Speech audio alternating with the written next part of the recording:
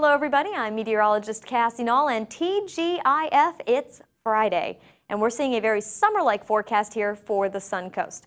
We have a frontal boundary dropping down through the southeast. That's going to provide strong to severe storms to areas from New Orleans all the way up through Atlanta into Charlotte and all the way up to Virginia Beach.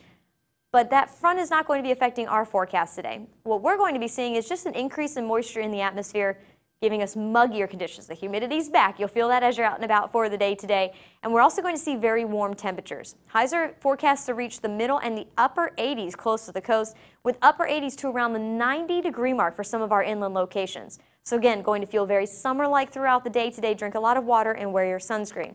And you may want to keep those umbrellas just within reach if you're going to be east of I-75.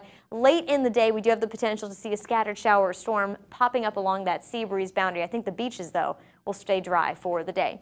Now let's talk more about that frontal boundary. There's the parent low pressure system up here in the Great Lakes, and here's that front trailing all the way down here into the deep south, still at this time sparking those strong to severe storms.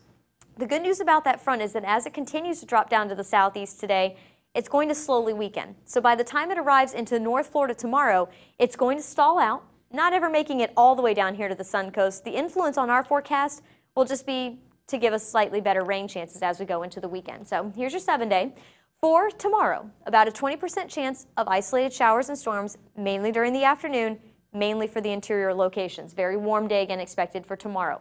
For Sunday, out of the 2 weekend days, it looks like Sunday will be the better day for the rain chance. About a 40% chance of scattered showers and storms during the afternoon through the whole viewing area. Still a very warm day expected, and we'll keep those rain chances into the forecast all the way into next week. Stay tuned to SNN, your Suncoast News Network, 24 hours a day, 7 days a week on the channels listed there on your screen. And have a good Friday, everyone.